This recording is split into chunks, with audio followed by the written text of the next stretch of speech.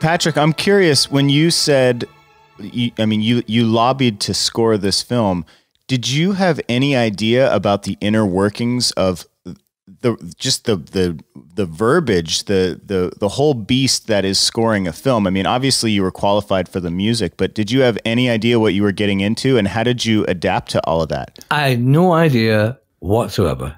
No idea. There was no music editor. I didn't know that such a thing existed. And I had no idea how to put music to film. I was improvising. I have a fairly good piano technique, so I'd be improvising on a very early sampled synthesizer with just strings. That'd be my mock-up. This is a string sample, and I would demonstrate that to Ken for ideas. But one day I realized, I was told by an orchestrator that this will not fit to the picture.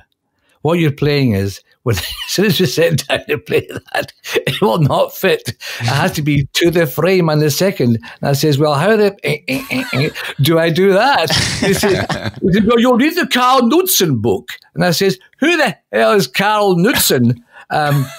He said, music editor. I said, and he goes, so he handed me this book. I don't know if you've seen it. This thing is like logarithms. It's like trigonometry. I thought, for a person who was useless at maths, I nearly headed for the Severn Bridge or the San Francisco Bridge. I thought, this is a nightmare. What was? And of course, I'm saying nothing. I'm blagging it. I'm going, yeah, it's fine. It's all kind of like, smoke and mirrors. It's no problem. I'm thinking, oh my God, this is a nightmare.